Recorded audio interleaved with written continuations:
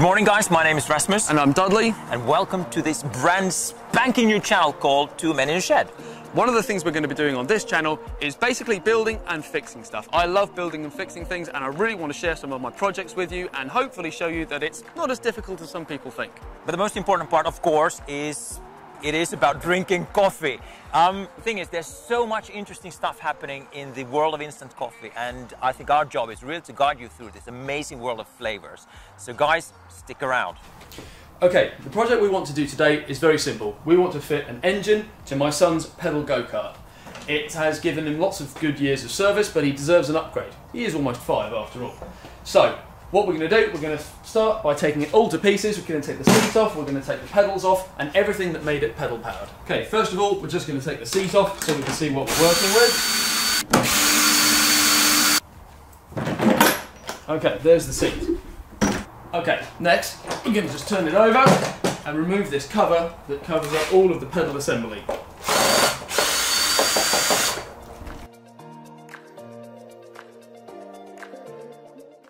Okay, so the plan for this is pretty simple. This is the back of our go-kart frame, the red tubular frame.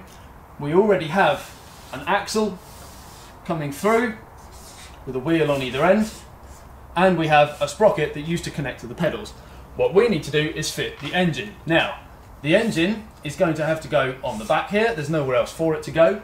It already has a sprocket on it, which we can join up to our axle, but we will have to put our own sprocket on. But the other thing I want to fit is a disc brake. I want to have some bolts going through here holding a disc brake, which we'll salvage from a bicycle, with a caliper as well. Now, of course, all of this is going to have to sit on some sort of platform or frame, which we're going to have to build at the back here, which will also have to hold a petrol tank.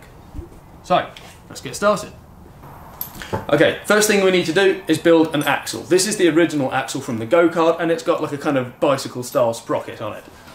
We need it to have this sprocket, which is a much finer tooth, and it matches the one on the engine. So the first thing we need to do is modify the sprocket so that it fits onto here, but we also want to have a disc brake, which we're going to steal from the bicycle. We're going to bolt that on. Now, if you were doing this professionally, you would use a welder to put on an extra flange to the axle, and you'd use a lathe to turn up an adapter. We're not doing any of that stuff today because we want to keep this simple. So this is what we're going to do. Okay.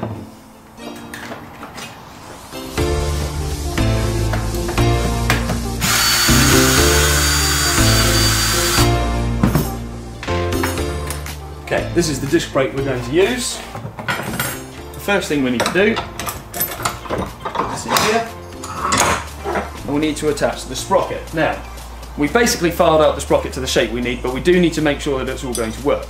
These holes will work fine. Or not. Or not. But these ones need filing out a little bit. So that's not a problem, we can do that.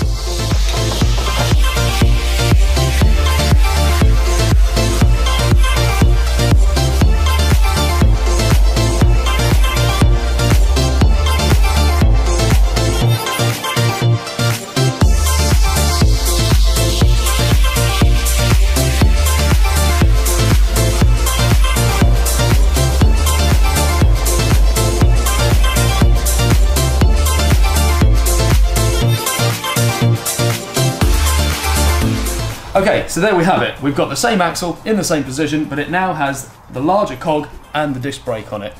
The next thing we need to worry about is building the frame, but before that, we're going to have a coffee. Right, so today we are going to taste Little's Rich Hazelnut Coffee. It's something I found in Sainsbury's, and it looks nice, it looks really cool. It has a really fresh, nice hazelnut aroma. And it's one of those coffees that cost you a fortune. It's about $3.50, I think, or $2.50. In the grander scheme of things, it doesn't really matter. What do you think in terms of aroma? Smells expensive. To be honest, I think it's a little bit weak. Yeah. Great aroma. I can't, The taste is great and the smell is great. But I think it's weak. Yeah, it's not as strong as I thought it would be. And actually, it doesn't taste as strong as it smells, I think. Right. So obviously this is not just about that one little brand of coffee. I'm going to be your guide in guiding you to the absolutely perfect workshop type coffee in the world. Now, obviously that requires some sort of rating, so this is what I'm gonna do.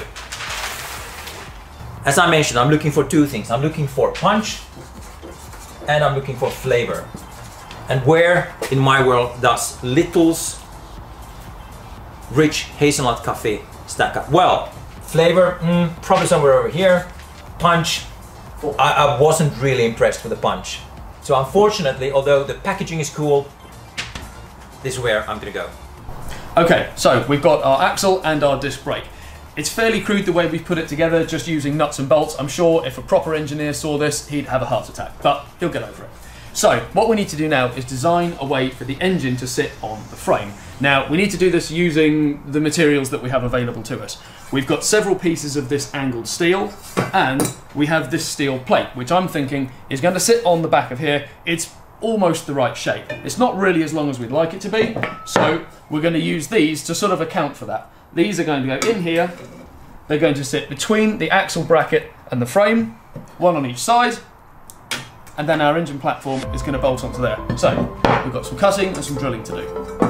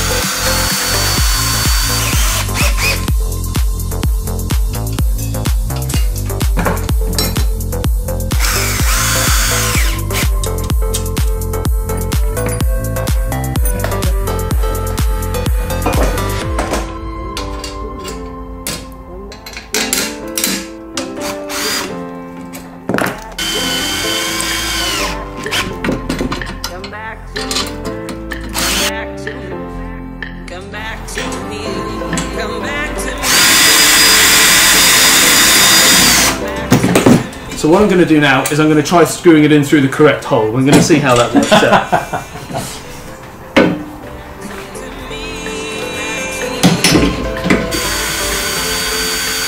Okay, we have an engine. So now we know we've got the engine right, we've got the sprocket in the right place, we've got the disc brake in the right place, which means we can put the wheels back on.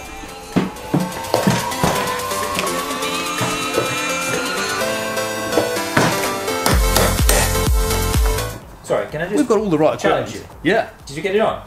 Yeah. Really? Yeah. What's the thing over there? That's the old one that I had to cut to get it off. That's got a split in it. Ah, I see. Ah, up here for thinking. So guys, I think that's pretty far as we can get in this episode. What are we going to do next? Next, we're going to get the pedals sorted out. We need to cut some pedals out of some bits of angled steel. We need to rig up some cables. We need to rig up a fuel tank, and we need to sort the brakes out. Now, we're hoping we can get all of that done in the next video, but we'll see. But that's not where all the fun ends today. I think I'm going to treat you to just a little bit of Land Rover fun. All right, Dudley's going to do that. I'm just going to stick around. So we can't play with this toy, so we're going to go and play with another one. Thanks for watching.